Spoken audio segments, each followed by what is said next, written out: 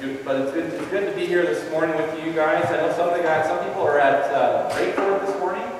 I was at Breakforth on Friday afternoon, just in the booth area, you know, where all the different, a lot of schools. If you're looking for a Christian school, that was the place to go. A lot of good information, and even if you want to go this afternoon, visit the Canadian Southern Baptist Seminary booth and just let the guy know that you know he exists, because it's a lonely place, I think, for part of the day, because when people are in sessions and stuff. But if you get a chance to go down, go ahead and you'll find some interesting stuff down there. Well, let's get started this morning in our message, and the title of the message is simply First Aid. Who's First Aid qualified here? Louise is, and Daniel, and so there's a few people that are actually First Aid qualified. So if you're in trouble this morning, you're over, you know, if you start having a heart attack or whatever, we're okay, right? Because you guys should be able to take care of us. Give you a couple aspirins and send you to the doctor.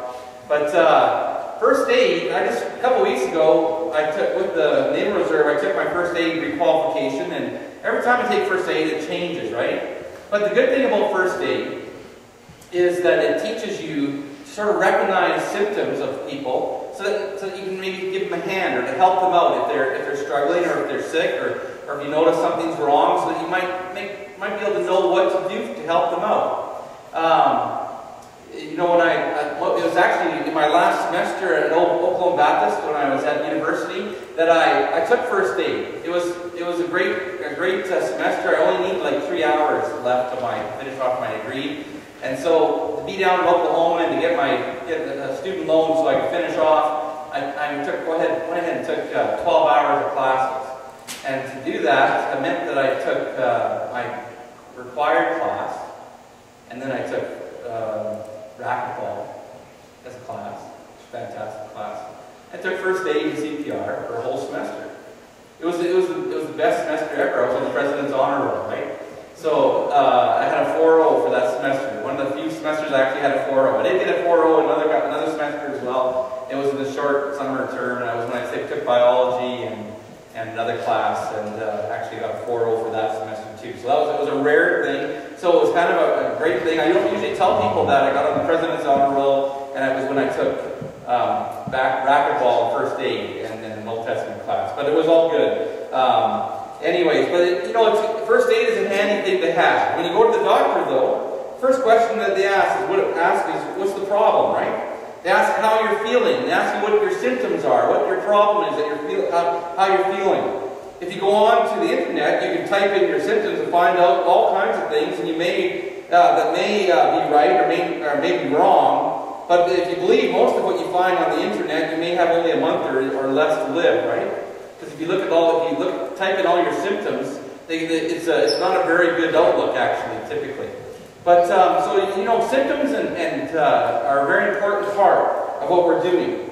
In my attempts, in the last little while, to try to understand what's wrong in our society, what's wrong with my generation, your generation, you know, what's wrong with people today, I've tried to look at the symptoms and assess what is wrong. But you know, the problem is I'm not a doctor, I'm not a sociologist or a psychologist or any of those kinds of things. I'm just an average guy, an average pastor, and I don't know all the answers how to fix it. And in some ways, if you look at it and look at all the different symptoms of our society, you might even come up to say, I don't know if it can be fixed. You know, there's lots of problems out there right now today. So can it be fixed? Is it look impossible? Does it look scary? Well, in some ways it is, but we can find a diagnosis, I think, in order to treat what ails the world we live in. And it's possible that we're not terminal. You know, that it's not bleak, it's not grave situation, and something can be done. But even if we get the symptoms and the diagnosis, who do we have to treat the patients? And do we have the medicine that is needed? I believe we have the answers to the questions we're asking today, and the answer is that we have a physician who we find in God's Word who can make a difference. So, in other words, what we're doing today is we're going to take this imaginary visit to the great physician today. The doctor in Scripture that we're talking about is often referred to as Jesus Christ. You remember when he was upon the cross, the Pharisees actually mocked him and said, "Great, hey, physician, if you're so great, heal yourself. Take yourself down from this cross." So they recognized that he could do amazing things. He could change the world, really. So let's look at the first thing that we need to consider then is the symptoms. Now, this morning, I don't usually do this when I preach, but I'm going to let you guys do this. We're going to do this morning. And what I want to do is, I want to ask you, what do you think the issues are the world is facing today? What are the symptoms of our problems today? Just one word answer. Let's see what you can come up with. Louise. Drugs. Drugs, yeah. What's another symptom today? Pride. Pride? Okay. What are some other symptoms of problems that you see today? I'm making you work. I'm not going to let you off the hook today. Indigestion? You know what though? That's not that far off base. And as funny as that sounds, there's a very good reason a lot of people have problems with their stomachs and stuff. That is a symptom of problems in this world today. Because what are often the problems? Why do we have problems on the cross? Besides overeating, is that we have stress. Who has been stressed out here because of exams in the last little while, or your classes? Anybody? Oh, Peter, at least is on this. And oh, Sonia is sort of halfway on this. Just hide your hand a little bit. I know that some of you guys have been stressed out about your classes. I know that even the high school students have been stressed out about their classes. And I know that some high school students probably were pretty stressed out when they found out somebody had cheated on the math departmental this last week, and that they were talking about the possibility of people actually having to retake math departmental. But Daniel, would you have been happy if you had taken math departmental over again? Would you have been happy if you had taken the departmental over again for math? No. You know, it wouldn't have been great. So what are some other symptoms? Well, I would say loneliness. Anybody been lonely? How about inferiority? Has anyone ever made you feel like you lack? How about being out of place or unloved or rejected? You know, I put these things down here because these are things that I've felt. I know that I've felt in lots of times. I've been in places when you can be in the biggest crowd and a room full of people and feel absolutely alone. I've been in a room where I feel like you know that there's guys in there that are doctors, that they have their PhDs, or they have their they seem to be so intelligent, so smart, and yet I feel like I don't know anything. And I did pretty good in my education wise, and I even found out since I applied for my doctorate, I had a 3.6 grade point average in my master's, which I thought I didn't really care about it until I wanted to go on, But you know, the reality is that I didn't do that bad, but I feel like I'm often inferior, like I lack. And I'm sure that some of you have felt the same thing. There's the reason that we see drugs as a problem. We see that people chase after intimacy that outside of marriage, or chase after alcohol, or chase after or money, or whatever it might be, is because they feel like they're lacking something, isn't it? These are some of the symptoms. What pressures are you facing? You guys have pressures that you're facing. Trying to pass? Trying to get that good evaluation at work? Trying to impress that girl or that guy? None of you guys have that problem, do you? Here's naturals. I always had that problem. I wanted that girl to like me. You know, when Ardell came to church the very first Sunday, and it was like a vulture in some ways, and it's like, a single girl at our church. But and you know that she was this cute girl, and I thought, I hope I can impress her. But you know, I must have done something right, because if you ask her today, Ardell, what was I wearing that first Sunday you saw me? She remembers. I couldn't tell you what she was wearing. What was I wearing, Ardell? Yeah, beige rugby pants and a rugby jersey. And it was stylish at the time, just so you know. But you know, was to impress this new girl. There's so many different pressures. I saw a video the other day when we were at the Bill Graham Evangelism Association, the Pastors Conference, and it was this girl on the front, and she was what I would, she wasn't really goth, she wasn't, she had dark eye makeup on, what do they call it, emo, or is that right? Am I probably down the right? She looked like she hated herself, right? That kind of, those people? It's true, they look like they're miserable, and they don't like themselves, right?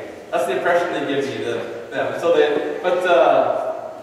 but the reality is, she's in this video and she goes, the first thing she says is, how long? How long are you going to wait to tell me? How long? And at first you're just going, what is she talking about? And then she says, how long will you wait to tell me that God loves me and somebody cares for me? You see me on the street and you avoid me. You don't want to make eye contact with me. How long until you tell me that God loves me? There's so many people out there today. Part of the symptoms I see in our society is there's so many people that feel so unloved. No one cares. We avoid them. We laugh at them. We don't want to make eye contact with them. All those kinds of things. But what they're really looking for is to know that someone cares. And someone knows them. So these are the symptoms. What about your parents, though? Do your parents have issues that they're facing? Struggles that they're facing? I know my parents are. I know, Lee and Madeline's parents are. I know that, I'm sure all of us, our parents are facing struggles. Why do some of our parents, I don't know everybody's situation, but why do some of our parents divorce? Why do some of our parents do some of these things that we see happening in our society today? Why do some of our parents try to be so aggressive and seem to be so angry? Questions that we need to ask. What about our grandparents? My mom just broke her hip a couple weeks ago. And we're glad that she's home and she's helping all the way amends, but there's issues there. There's so much more we could talk about. So many different symptoms. But you know that they're out there and they're all around us. Issues that people are facing. So what then is the disease? What it sounds like to me is the world is full of little attacking organisms that are eating away at our flesh. That's how it sounds like to me. It sounds like there's so much that's just eating at us and taking us down and destroying us and making us feel all these things like this. It's similar to what I thought of was similar to a ship that goes down at sea. When it goes down, it's pretty good, but after a while, it slowly disintegrates. The organisms get at it and eat it, and it becomes nothing. Dust. Often, there's so many of us feel like we're a sinking ship. That we're going down and we just can't get up. There's nothing to get us back to the surface. And then what we're finding is that we're just slowly being eaten away, and we're just feeling like we're becoming invisible, evaporating. It's a tough thing. Or maybe it's like what we used to call a disease that we did not understand hundreds of years ago, or even as late as the last century, my grandparents' time. Is that we called it consumption. You ever heard the word consumption?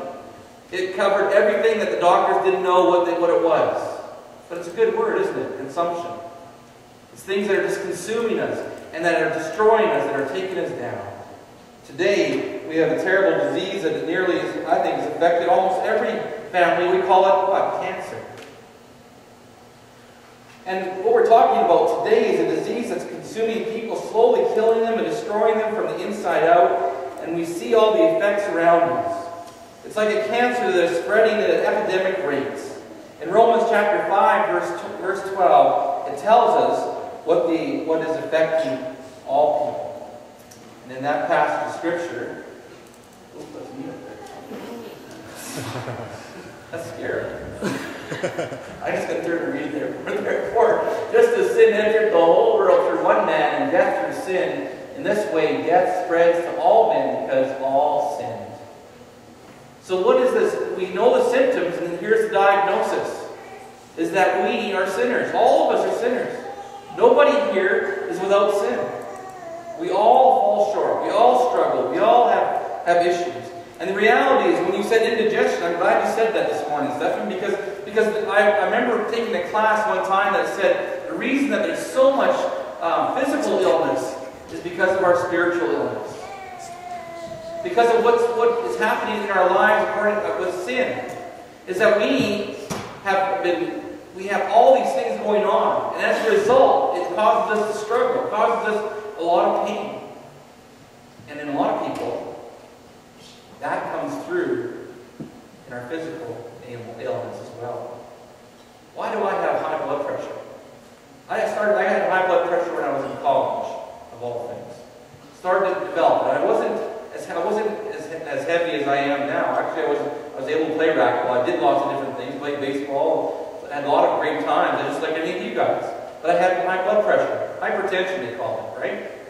I went into the nurse's office because on American college, you don't want to go to the doctor because doctors cost money, so they provide a nurse at the campus. I went in, my blood pressure was 160 over 120. And then I went in another time, it was 165 roughly, 160 over 130.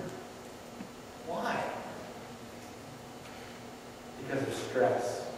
Because of all the different things that we were encountering. Ardell and I actually even went to counseling at that time, and had to figure out how to fight properly and how to treat each other decently and things like that. And we all have those struggles.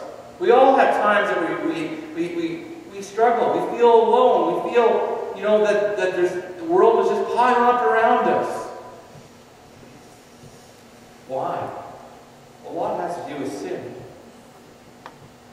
We don't need to wait for the big superbug that they often talk about at the hospitals and the doctor. It's because it's affecting us already, I believe. The big superbug really, in a sense, is sin. It's destroying our lives, our families, our friends, and individuals on a daily basis.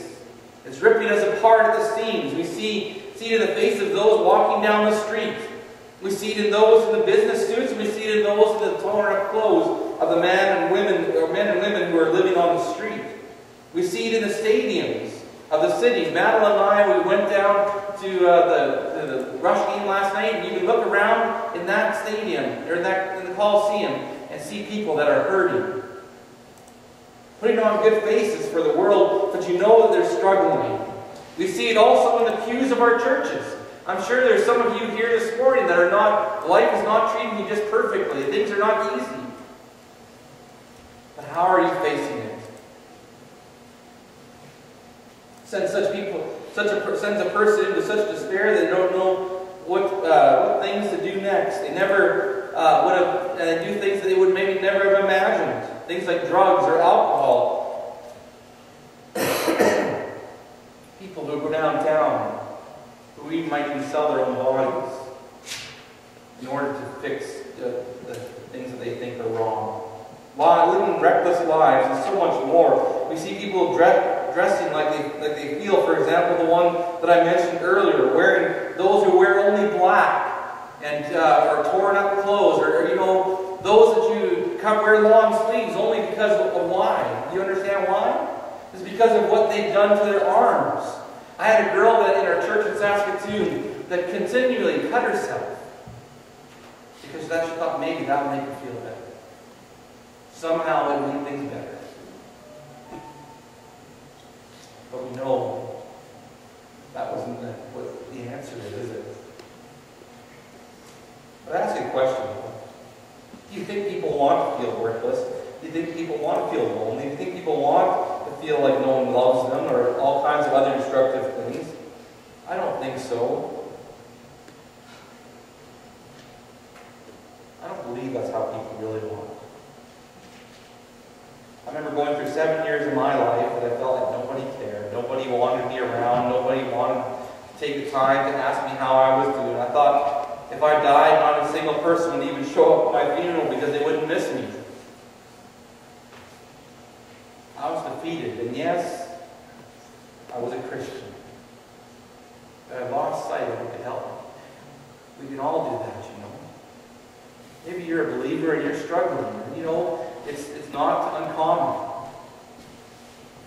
If this disease that we have has a cure, would you not want to get it and give it to those you see whose lives are falling apart? Those who want to give up and end it all? Would it not be great to tell them that it's going to be okay because we have a cure for what ails you, for what you're struggling with? I wish with all my strength I could have told my cousin to stop. Stop. There's hope. There's an answer. There's a cure for your loneliness and your weakness. There's a cure for what you say that as you wrote a note out to us that said that I can't live this lie anymore. There's a cure for that. There's someone, people that want to help. Stop. I have what you're looking for. And there's a way out of what seems hopeless. Stop. I love you and I can help. My generation and our parents took us to church, at least some of us, some of the time. But there's a generation that's full of people that have never heard the name of Jesus proclaimed except for as a curse word. So they need to hear that Jesus has what nobody else has to offer. He has a cure for what they feel and what they're struggling with. But the problem is that Christians, we have a cure, but we want to keep it to ourselves. At least that's what it seems. It's why it always amazes me, the hardest thing to get people to come to, and this is not to convict you or to make you feel bad, but the hardest thing really to get people to come to is to come to training so that we can share the good news of Jesus Christ. Action 52 we have coming at the end of next month, 1 month away, on the 26th and 27th. On the 26th, we have an opportunity to share our faith with those that don't believe, as we have a free concert here at the church. And then on the Saturday, we have time for training. And it's so hard to get people to commit to that. Why? Because sometimes I think we don't really care. We have the cure. We have the cure that can help people that are struggling, that are failing, that are feeling so out of place and out of sorts. I challenge you to make sure you take that opportunity to share.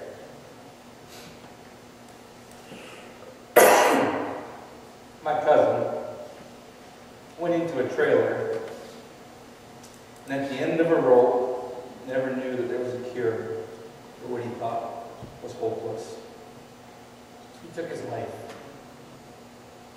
There is a need to take medicine of the good news of Jesus Christ to this world. You might have a friend who's not a believer, who looks as happy as they'll, they put on the great mask and look like everything's good. My cousin came out to Edmonton. Looked like everything was fantastic, and he was coming around. He wanted to make sure to go see all of our family. Went home to Toronto and felt like there was no hope. Don't waste that opportunity to share with your friends, those that you love, those of your family, that you care for. But there is a hope. There is something better in this world than what the world has to offer. The cure. Earlier we read in Matthew chapter 11, verse 28. It says, "Come to me all who are weary and burdened, and I will give you rest." Here's the cure. Jesus is the cure. He has the answer for what the world is in need of. But how can we keep it to ourselves? Maybe you're a Christian, you're here and you're hurting. Jesus wants to remind you today that He wants to carry the load for you. He wants you not to feel like you need to go it alone. He wants to give you rest. I will give you rest. Come to me, all of you who are burdened, all of you who are struggling, all of you who feel lonely and unwanted. I will give you rest. Maybe you're going through this world and it hasn't hit you yet. It seems all fine, but the day will come. You don't understand why. But I want you to know that I don't want you to forget that Jesus is there to give you what you need.